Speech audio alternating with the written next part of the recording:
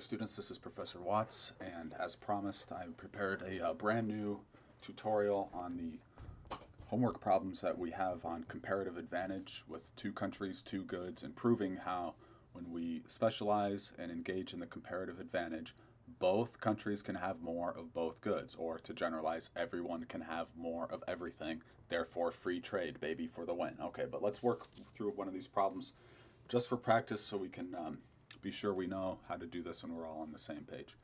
And for this example, I took the template that we have on the homework assignments, and I actually took the example from David Ricardo's book. It's called The Principles of Political Economy and Taxation, and you can see we can get this full text on the Library of Economics and Liberty. And this is a classic example. Now, he doesn't quite work the math the way we will. I've changed the format of the problem to, I think, make it a little more straightforward for us. But nonetheless, he does talk about in this chapter of the book, his main example is England and Portugal trading wine and cloth. Okay, so let's put the example into our framework, which I have here, and you've seen this on the homework. You'll see something like this on the exam. And first off, what we want to do is look at these costs, and I put them in terms of dollar costs. Now, Ricardo originally had them in terms of labor, but I think it's a little more convenient for us to put it in terms of dollar costs. So here's what's happening. In England, it costs $12 per unit, and Ricardo used a unit of pipes of wine, and I said, I've never heard of that before. That's 126 gallon. So I could jot this down here, a pipe of wine. Okay, so anyway, it costs England $12 to make 126 gallons of wine. And then it costs England $10 to make, let's say, a bolt of cloth, right? And then Portugal only takes them $8 to make a pipe of wine, and it only takes them $9 to make a bolt of cloth. And remember here, the money costs represent the land, labor, and capital resources that are needed to make either good. Now, Portugal, you might have noticed, has lower costs to make wine or cloth. They have what we would call the absolute advantage in wine and cloth. And why might that be? Well, it's usually based on geography.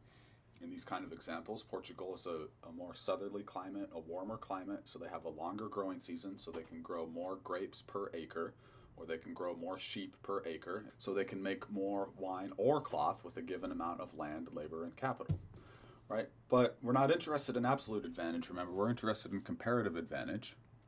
So let's go ahead first off and calculate the opportunity cost for each country of producing wine and cloth.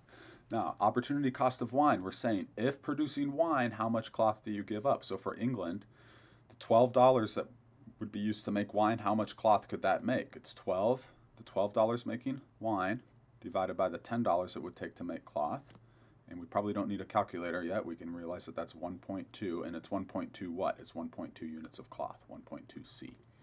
For cloth, the opportunity cost of cloth for England is the $10 it takes them to make cloth. How much wine could that have made? Well, that's 10/12. And it's not even going to be 1. And I'll go ahead and bust out a calculator. Don't be afraid to use a calculator. Go ahead and bust that out, and let's see. It's $10 to make cloth divided by the 12 over here that it takes to make wine. And so that's 0.83. And in this example, and you can do this on the homework as well and on the midterm, I'm just going to round to the nearest tenth. That'll be close enough for us. We don't need to use a bunch of decimals. Okay, so England, opportunity cost of wine is 1.2 cloth. Opportunity cost of cloth is 0.8 wine. Okay, opportunity cost for Portugal for making wine. Opportunity cost of wine for Portugal is the $8 it takes them to make a pipe of wine divided by the $9 that it would take to make cloth. So it's 8/9. 8 divided by 9. 0.88, let's just call that 0.9. That'll be close enough for our purposes here. And then opportunity cost of cloth for Portugal is the $9 divided by the 8. 9 divided by 8, 1.125, and we'll be safe if we just round that to 1.1. Close enough for us for now. Opportunity cost, remember, reveals comparative advantage. So if we want to look at wine first, and we want to say who has the lower opportunity cost, and that's Portugal. So Portugal has the lower opportunity cost here. They'll specialize in wine. And then we look at cloth, and we'll say who has the lower opportunity cost, and England at 0.8, lower than 1.1, has the lower opportunity cost in cloth. So we can identify here that Portugal has a comparative advantage in wine. Let's just write it like this, CA in wine, and England has a comparative advantage, CA in cloth.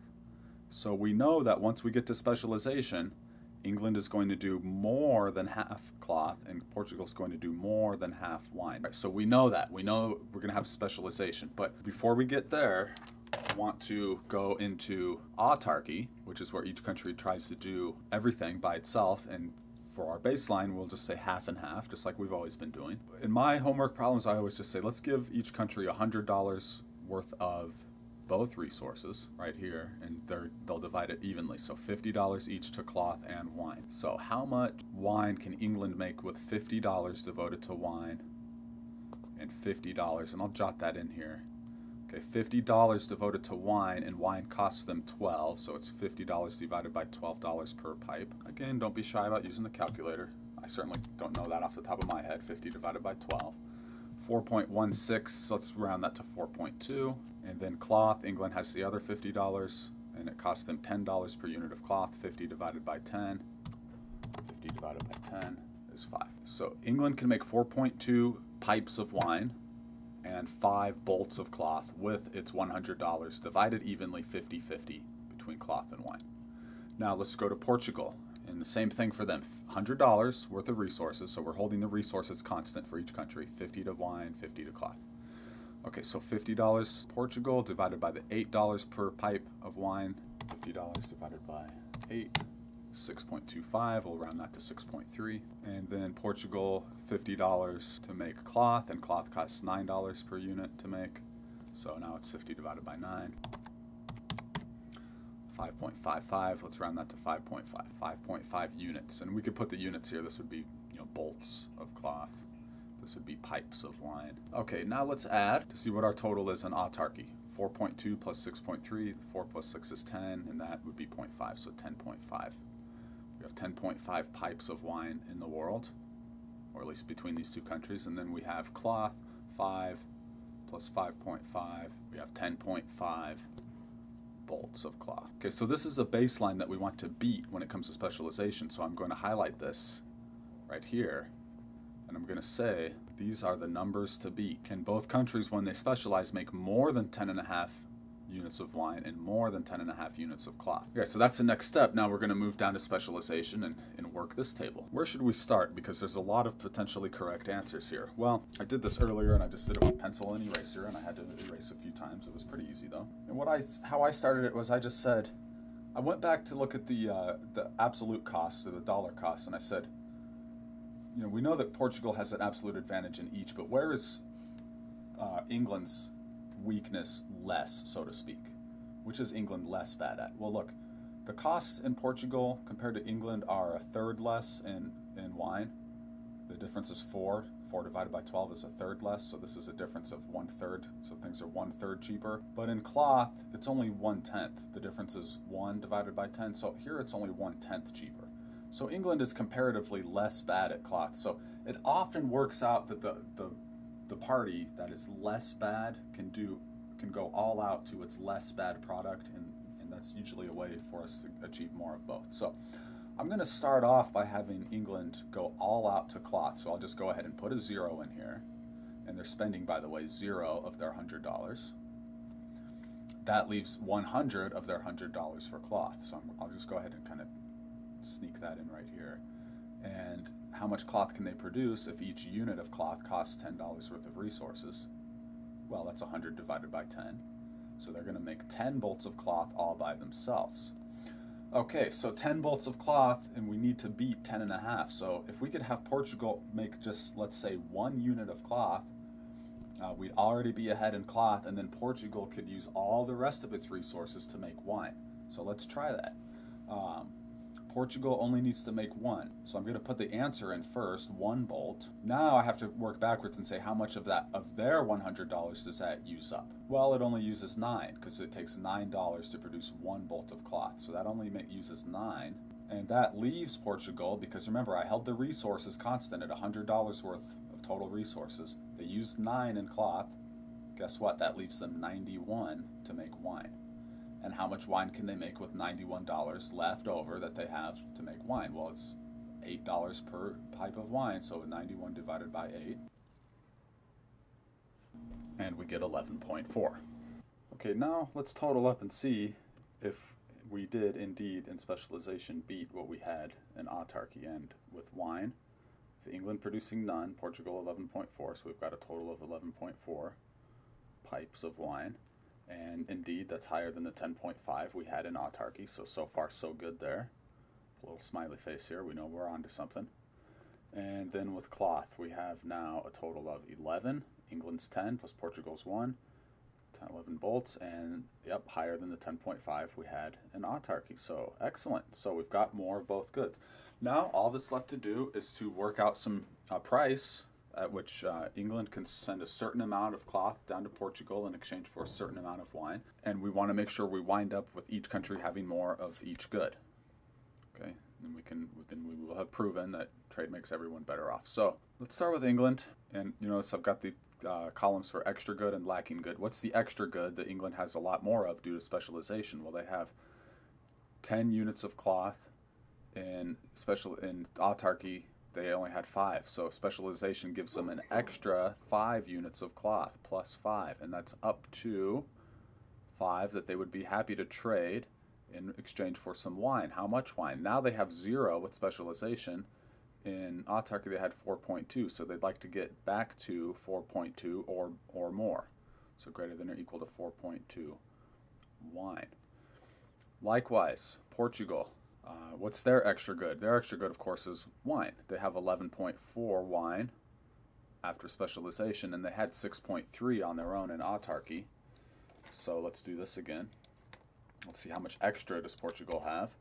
11.4 minus 6.3. So Portugal has an extra 5.1 units of wine, so they would happily trade away up to 5.1 wine. And with cloth, Portugal now only has 1, and they had 5.5, so they're lacking. They would want at least 4.5 units of cloth. More would be better, of course, so at least 4.5 units of cloth. Okay, now let's compare Portugal's lack of cloth. They want at least 4.5 units of cloth to England's surplus, if you will, or extra amount of cloth, which is 5. So let's just find a number between 4.5, what Portugal wants, and 5, the most that England's willing to give. And we can solve that. Any number between there, and we'll just go about halfway between. Let's go to 4.7, let's say. So 4.7 units of cloth are going to go from England to Portugal. And then let's look at the wine. England wants at least 4.2 units of wine. Portugal has up to 5.1 units that they're willing to trade. So let's just pick a number between 4.2 and 5.1. Oh, let's, something about halfway between, maybe 4.7 again. So they trade 4.7 units of wine. This is wine, this is cloth. And the wine, of course, goes from Portugal to England. So final consumption then, we'll just working from what they produced in specialization, and then after what they traded away or gained from trade, we'll see what they wind up with, and we'll just double check to make sure that's more than they had independently in autarky. So England, with wine, start with nothing in specialization, but they gain 4.7 units from Portugal, so they're at 4.7. With cloth, England produces 10, but sells 4.7 of those to Portugal, so they wind up with 5.3. Okay, does England have more wine than they had way up here in autarky? England only had 4.2 in autarky. Now they've got 4.7. Check, England has more wine. And cloth, England had 5 in autarky. Now they've got 5.3. All right, England has more cloth as well. Portugal, okay, with wine, they, in specialization, produce 11.4, sell 4.7. What do they wind up with? 11.4. That's right here. And they sold 4.7. That's right there. So minus 4.7. So they wind up with 6.7. And then with cloth, Portugal produces 1, gains 4.7 right here from England, so they wind up with 5.7. Okay, and let's compare that to autarky again. Portugal has 6.7 wine, and autarky they only had 6.3, so Portugal has more wine. And in cloth, Portugal started in autarky with 5.5, now they've got 5.7. In fact, I like to write down, they're plus 0.2 here. England is plus 0.3. I like to write down how much they gained. England in wine is plus 0.5, and Portugal in wine is plus 0.4. So you can see we got significant gains for both countries, both goods. And we can add these up just to make sure we used up all the product. 4.7 plus 6.7, that's 10, and that's 1.4, so that's 11.4. And yep, that's the total we produced in specialization. So check. And then 5.3 plus 5.7, that's 5 plus 5 is 10, and that adds up to 1, so that's 11. And yep, that's the total we produced in specialization. Right? So we have proven that both countries get more of both goods through trade. Or to generalize again, everyone gains from trade. Everyone gets more of everything. One of the most fundamental lessons of economics